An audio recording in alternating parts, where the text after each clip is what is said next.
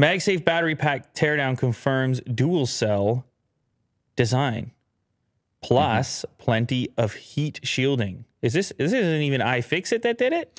No, it's Charger Lab. Charger Lab beats iFixit to the punch. That's fine. I guess there's many. Look at the way this guy's frame is set up on his video, Will. You see that? The caliper is there. Yeah, it creates direction. Yeah, sort of triangle look.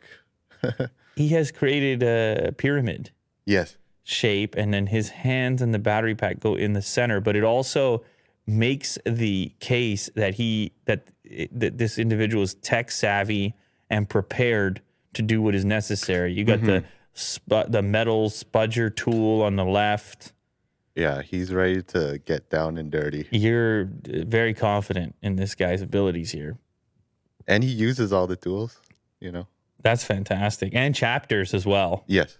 It's an 8-minute video with chapters. How impressive is that?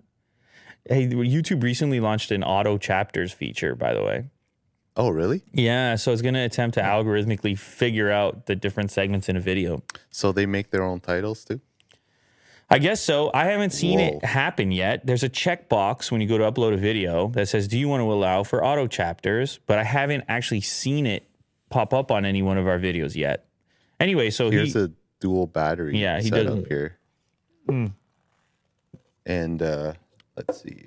So each battery is 3.82 volts, which is combined of 7.262. And the milliamp capacity is 1460. 1460. So not quite a fill up on your iPhone. Just a little boost. It's an interesting. It's an interesting choice. The dual cell allows it to charge up faster, I presume.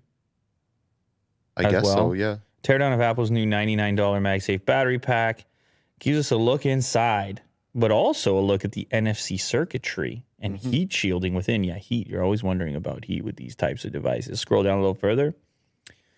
1460 milliamp hour compared directly with the battery capacity of the iPhone.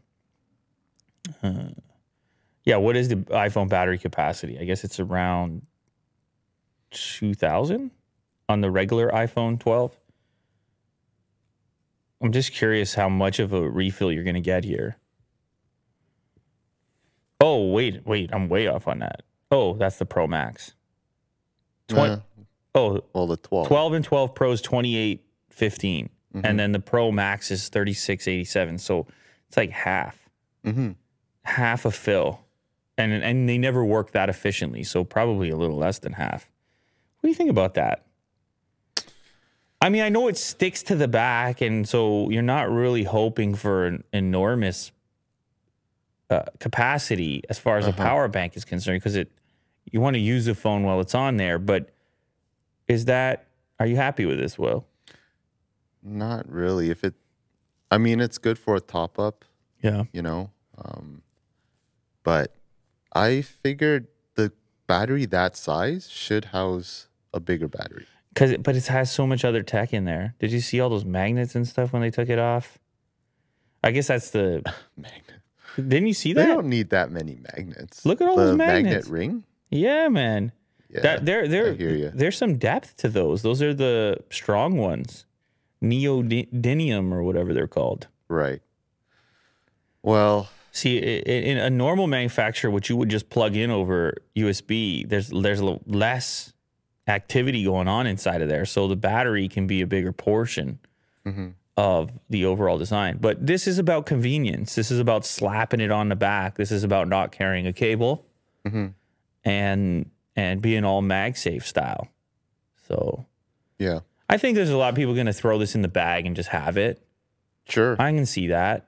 But there's definitely, if capacity is your thing, just go buy some Anchor stuff and recharge your phone 10 times if you really want to. There you go.